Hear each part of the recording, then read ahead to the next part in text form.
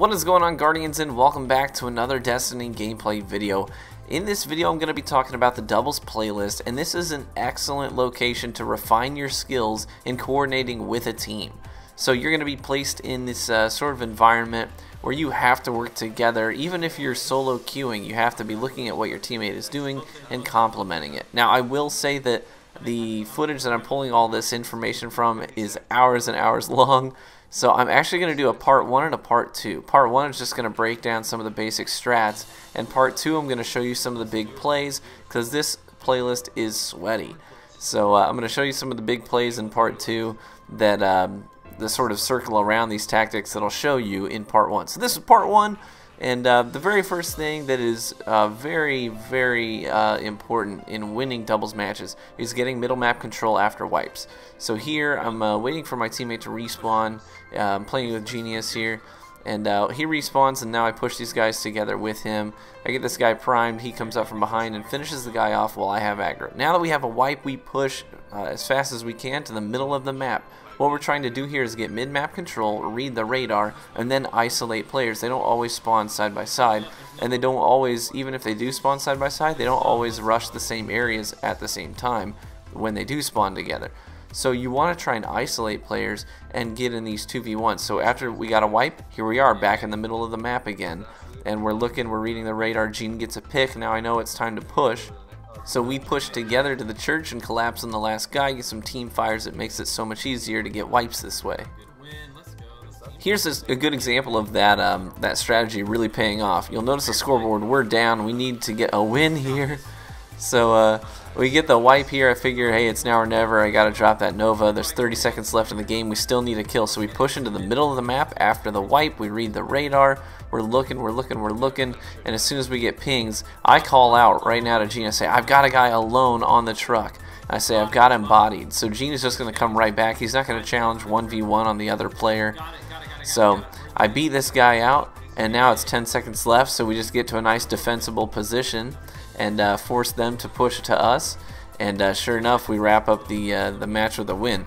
So like I said, this is a really sweaty playlist. You're going to queue up against some top tier players potentially, and I know that we have. I've matched up against a lot of people that I know, people from clans that compete in tournaments, some friends of mine. So in that sense, I actually really like that. That's really enjoyable for me.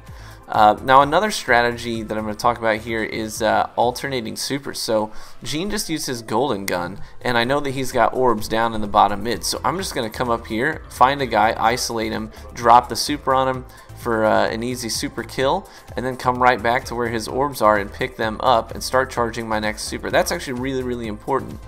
So make sure you're calling out your supers, letting your teammate know where your orbs go. That way they can go pick them up. If you already have a super up and your teammate uses theirs and creates some orbs, go ahead and don't feel shy about pushing with your super next, dropping it, getting some kills, creating some orbs, and then rotating back to where your teammate was when they got their super kill and picking their orbs up. Another really important thing in winning doubles matches is spawning together. If you die in an engagement, so let's say I run into two guys, I get them peppered, and I prime a couple of them, but I can't get any kills, and I go down. I'm not going to go ahead and just mash that respawn button. What I'm going to do is I'm just going to use what's called ghosting. It's just watching your orb. It's when you get that third-person camera that you can rotate around when you're dead, and I'm going to watch the engagement breakdown. I'm going to keep calling stuff out to my teammate, and I'm going to give him the chance to get the wipe. And then that way, if he does make a play and he gets the wipe, that means we can get an additional 50 points for the revive because I didn't go ahead and respawn. If he dies, that's fine too. What we can do then is just spawn together. So I'll watch the engagement, he dies, we'll both respawn at the same time, and so we're more likely to get put in the same spot when we respawn. So here I'm going to ghost, I'm going to let Gene come in, finish the guy off, and then pick me up. And as he does, actually, what's going to happen here is he's actually baited in another guy because he thought he was in a 1v1. Now he's in a 1v2, and we can take him out easy peasy. So that's a really big factor. Don't just mash that respawn button. That's not going to serve you well, honestly. You definitely want to wait it out, see who wins the engagement, and spawn up with your teammate if he loses, and give your teammate the opportunity to pick you up if he wins his battle. I've also found that special control is a big part of winning these matches as well. So a lot of times what we'll do is the only time that my teammate and I will actually split up around the map is when a wave of special spawns. So we'll try and use our supers and things like that to get kills around the time that the special ammo is coming up. We'll use our supers then just to wipe guys, force them to look at respawn screens while we have the time to run the map separately and get all the boxes of special ammo and just be hoarders. Here I'm trying to push this special ammo and this guy decides it's a worthy time to drop his super, but I actually get the win on him. Now we're going to start picking up special boxes. We've got one guy left here, and Gene decides we really want special control, so he's going to pop his super as well, and he's going to get a pick.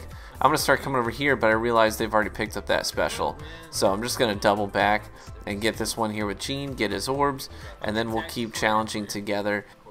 We had actually already gotten the special at the bottom of the stairs in our initial spawn at the high spawn, so that's actually 3 boxes that we picked up. We coordinate here, get some team fires going on. Gene gets this guy primed, and then I can just hit him with a quick body shot to clean up the kill. And now basically what we're going to do is we're just going to keep rotating around the map, finding guys who are isolated and collapse on them. So Gene's going from the middle and I'm coming around from this side, and we pinch a guy back here in the back spawn. So he's got to try and figure out who he's going to go for. I actually didn't know that he was primed, or else I probably wouldn't have dropped that Nova. But I had one up. I do want to start chaining supers, giving orbs to Gene. And we're just going to piggyback off of each other's momentum here. And you'll see this guy, I had his aggro, and that gives Gene the opportunity to push up on him. And then his aggro switches to Gene since Gene is closer to him, and then I can hit him from behind as he pulls a 180 to focus on Gene. So managing aggro is hugely important. Gene gets isolated here. I saw his dead body, and I thought that was the enemy, so I threw a grenade at it. But anyways, he tells me that this guy has a shotgun. So I'm like, you know what? I'm not going to challenge in a tight doorway. That sounds like a bad idea. So what I'm going to do is I'm going to bait him back towards Gene. I see where Gene spawns, and I just bait him all the way back here. Now I'm primed, but Gene's got full health. This guy thinks, hey, I've got this guy in the ropes. So they're going to push up, but suddenly there's 2 people that he's against. I've got full health. He goes down quickly and easily because of it. So make sure you're calling out to your teammates, not just where an opponent is, but what they're using. Say he's on the stairs with a sniper. Okay, well, I'm not going to challenge the sniper the same way that I'm going to challenge a shotgunner. Those 2 things are different. So it's really important to call out not only the location of the enemies, but also what they're using. And that gave me the opportunity to back off of that shotgunner, to know that wasn't a challenge I wanted to make. I was out of grenades, so I was just going to bait him back into my teammate after my teammate respawned, and then we were going to 2v1 him. And that leads into what ultimately ends up in a 13 kill streak for me as we win this game with all this momentum that we've got. So those are just the basic strategies that you're going to want to employ as you play the doubles playlist. I highly recommend you go in with somebody. If you can't, that's okay, you can solo queue. Just know that it's much more difficult. You're going to have to pay very close attention to what your teammate is doing and try and complement that. You're going to have to be even more intentional about that. So keep that in mind. And as this video wraps up, just know that I'm going to make a part 2 as soon as this finishes uploading. I'm going to start working on part 2, and I'm going to show you some of the big plays we've had, some of them against some top tier competitors, people that we know from competitive clans that compete in these tournaments and things of the sort. So stay tuned for that, guys. Let me know if these tactics work for you and how your doubles experience has been so far, if it's been as sweaty as mine. But either way, we'll catch you in the Crucible, guys.